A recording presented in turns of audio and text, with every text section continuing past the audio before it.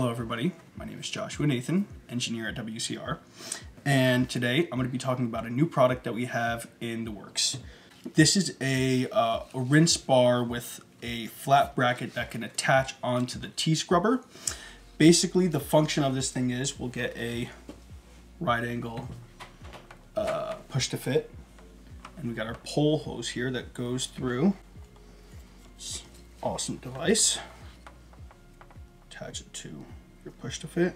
That is basically what it's going to look like once it's ready. With the functionality of the rinse bar, what's going to happen when you add water to it, it's not like the Tucker rinse bar or some of the other rinse bars that you see where the flow is just straight. This flow is going to span out like an arc or a fountain. So as your water goes in, the water's going to come out and it's going to like spread.